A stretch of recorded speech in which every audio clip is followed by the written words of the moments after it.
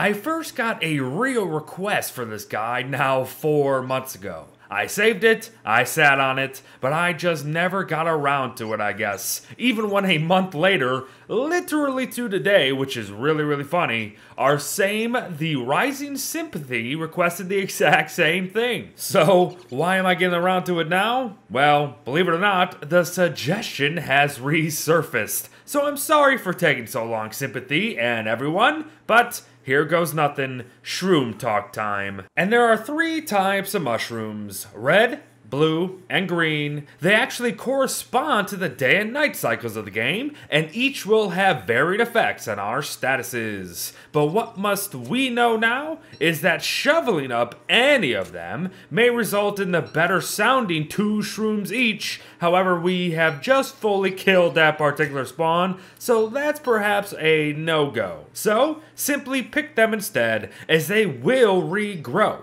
but not by their own lonesome, via rain. 5 to 10 minutes of in-game rain will regenerate our mushes, so keep on it. And one last note, ain't none of them growing in winter, so you best gather when you can. But what can each specific type do for us? Red mushrooms are commonly found in the grasslands and forest biomes of our worlds and are available during the daytime hours, at least when it comes to simply picking them, that is. But whatever you do, never eat an uncooked red cap, unless you're looking for minus 20 health for whatever reason. Besides, 12.5 hunger and 0 sanity to boot is garbage. However, cooked red caps ain't gonna do you any better either, to be honest, cause they sit at +1 health, 0 hunger, and minus 10 sanity. So what the heck is the point of red mushrooms then? Well, they are veggies, so any veggie-specific crockpot dish, or a dish that simply requires a vegetable, can benefit greatly from the use of red caps, so go wild in the kitchen, folks. Or, if you want to have a little fun,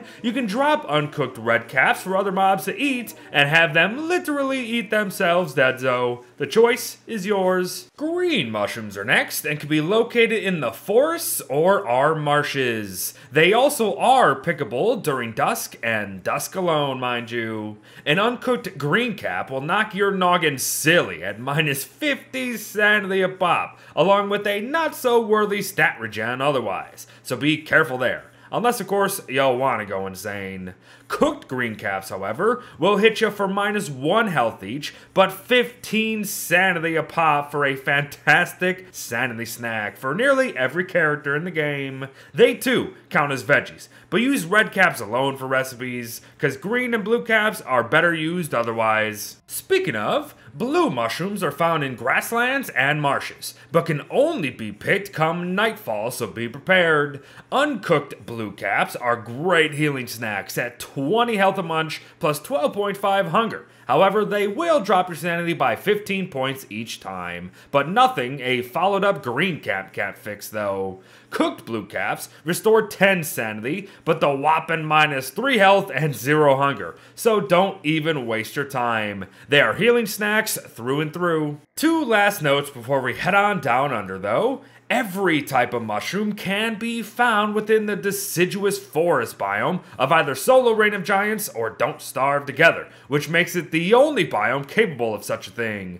at least on the surface that is. And remember that haunting these mushrooms can have a 25% chance of changing into another type if still planted, and a 10% chance if not. Use both of these tidbits to your advantage wisely. Now, let's discuss mush trees. It's very likely your caves will generate with a biome containing all 3 variants, but I imagine you'll have branches specific to types, so let's just assume that's where you're gonna be. And truly, the most common mush tree around is the blue variant. Chop these down to receive a couple logs and a blue cap. But do note that they are only renewable in Don't Starve Together, not solo play. You can't replant them yourself, of course, but world regrowth will handle it come the mush tree specific seasons. And as for the red and green variants, you can expect the exact same as our blue mush trees, only they'll drop their specific caps, of course.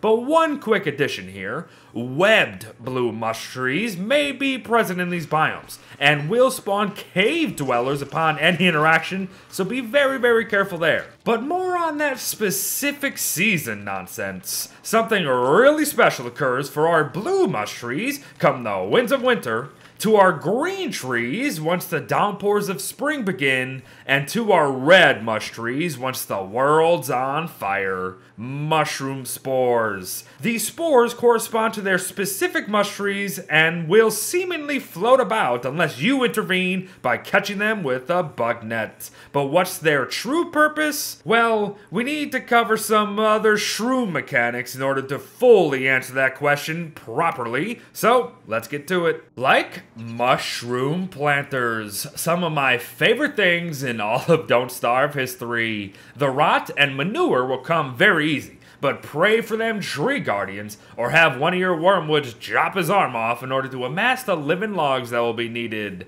as these are just too good to pass up. Once placed, it takes but a single mushroom within them to begin the growth process, which is incredibly efficient, because come less than 4 days later, your planters will be fully grown and ready for harvest, granting 4 total mushrooms each. Each planter can be picked 4 times before needing quote-unquote refueling. However, the problem lies in that the only things that can refuel them are more living logs, so you'll have to manage the best you can there. But remember those spores, folks? We can actually plant them within these mushroom planters in order to grow their specifically colored mushroom variants and up the harvest to 6 total mushrooms each instead of 4, rendering them even more efficient. Also, there's a 50% chance of a mushroom planter providing another spore once fully grown, so there you go. A major tip though, before we move on, growing mushrooms in the caves is an absolute must, as you'll be able to do so all year round, including during winter. So I suggest setting up a shroom shop near a mush tree biome that will be helping you out the most. Enjoy. But before we go any further, we must highlight the biggest shroom of them all,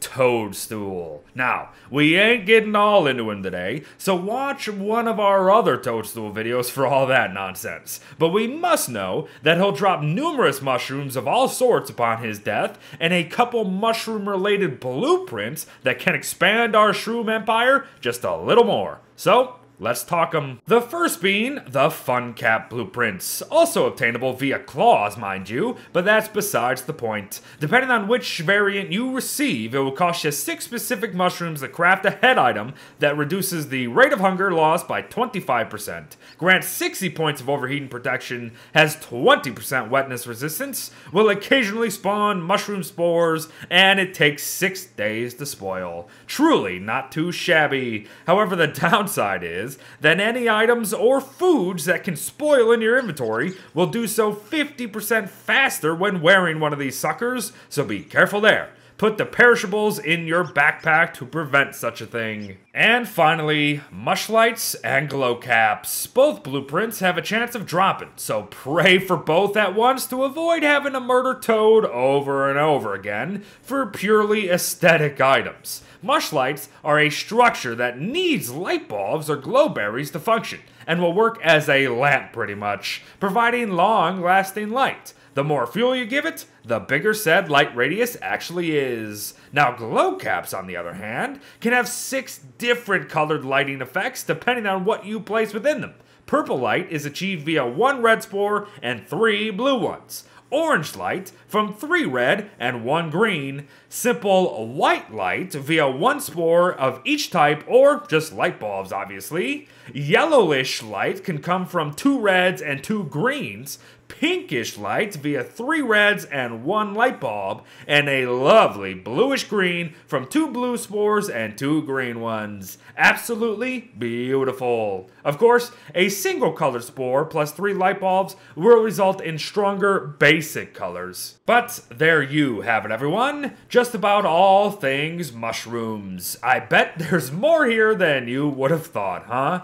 They are incredibly valuable resources, so use them wisely. Thanks for watching, folks. Well wishes to all, and I'll see you in the next one. Bye-bye.